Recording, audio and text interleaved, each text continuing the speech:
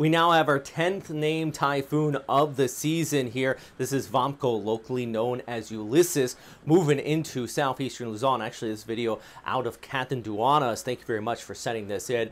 Just some incredible imagery there. And this same location is still recovering from Typhoon Coney. I'm meteorologist Robert Spetta. Let's talk about this storm system here as it moves across southeastern Luzon. And it does look like it is going to be making landfall here towards the east of Manila as we will head through Wednesday afternoon through the evening. I'm going to break all this down for you. This is microwave imagery here, by the way. Key thing you want to take away from it, this does not have a tight inner core of winds. The eye wall is very spread out. The winds are very spread out from that center of circulation. And what that tells me, we're going to be looking at tropical storm strength conditions. We already are seeing that from northeastern areas of Luzon down through Aurora, Quezon, and even extending down here through Bicol. Bicol, some people have already sent me images here as well. You've been seeing some significant flooding and damaging winds already out there. So this storm is no joke. It may not be as powerful as Goni, but it still is packing winds about 140, gusting to 185 kilometers per hour. Pressure now at 970 hectopascals. Moving off here towards the west at about 20 kilometers per hour. Let's take a look at the high-res visible satellite imagery. And this is what I'm talking about. You don't have that tight inner core eye with this system. So the eye wall is a bit spread out here. And that's what it means by we're seeing these typhoon strength winds well away from the center of circulation. Basically, all of Bicol down through Catanduanes and Polillo. You're going to be looking at really this storm moving directly overhead as it heads off there towards the west. All right, anyways, please subscribe to this channel. Follow me on all these social media platforms if you can. Let's break this forecast down. So here's a look at the latest from Pagasa. They do expect that landfall here, so we go ahead through your Wednesday afternoon into the evening with the latest track actually pushing it just north of Manila across the NCR. Yeah, that is taking Manila out of the right front quadrant here, but there is still some downsides to that as well. I'll talk about that in a second. Manila and all of the NCR, Quezon City, down through Cavite City, you're all under signal force 3 at this time. That is what Pagasa expected to upgrade it to. I think this is going to be the max of it. I am pretty happy with the fact that Pagasa is ahead of the curve with this one. They issued that signal force 3 well ahead of time, so hopefully people are actually taking this seriously before this comes overhead. Here's a look at the track from the Japan Meteorological Agency, by the way.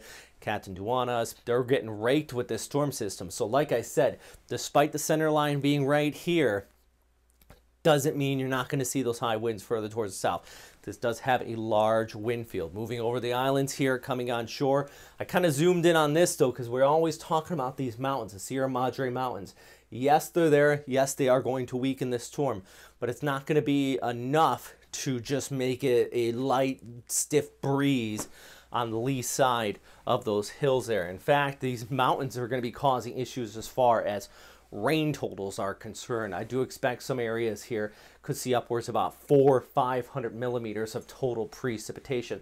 Not to mention the right front quadrant here, some of these bays and inlets, that water gets thrusted up in there. You could be seeing some pretty decent storm surge there as well. So there's a lot of factors here going into play. The good news, and this is just the geography of the region. There's a reason why the east side of these mountains are not as heavily populated as the west side, because they just get raked with typhoons every year, one after another. This year more so than normal, at least for the last few months. But yeah, all right, so here's a look at ASCA imagery, your satellite imagery.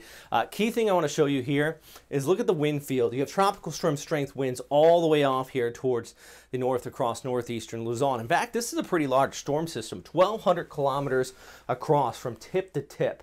To put that in perspective, 1,200 kilometers, about the same distance from London to Rome. I'd just like to put a little geography here for you. So if you're watching this, maybe you're not from the Philippines and you're thinking, oh yeah, how that doesn't look that big. It is. It's a very large storm system, very large wind field.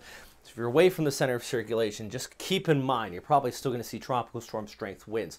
All right, so Polillo, right in the eye as we go ahead into your Wednesday evening here. Right front quadrant all the way off towards Casiguran. I'm afraid of that wind kind of getting thrusted up into that area, and we still have that coastal surge. Anybody here along the immediate coastline, there is going to be a storm surge here, 3 to 4 meters possibly high. Just that persistent onshore flow wrapping it around this. This is picking up on that rainfall also hitting the mountains here, so it is going to disrupt our storm a little bit. But as we go ahead into your Wednesday night, it moves on short. We start to see those winds wrap around. So yeah, you have the bulk of the precipitation getting there.